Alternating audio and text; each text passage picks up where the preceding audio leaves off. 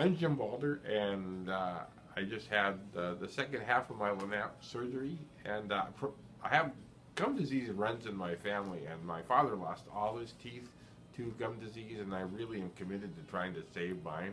And over the years, I've had several different procedures to, save my teeth, and one of which was the old style flap surgery, and that compared to the new LANAP I just had was a much longer recovery time.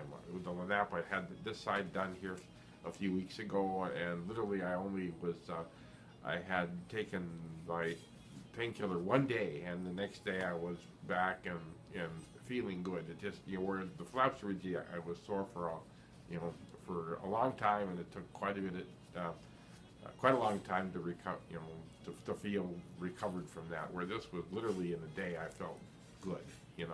So I just had this side done, so I'm probably kind of slurry and droopy, but I'm anticipating it'll be no different than the other side. So it really was worlds of difference as far as the comfort of the surgery, and the recovery is just very, very different and fast. The LANAP, if you have the option to doing the LANAP is a lot less invasive and a lot faster to bounce back from.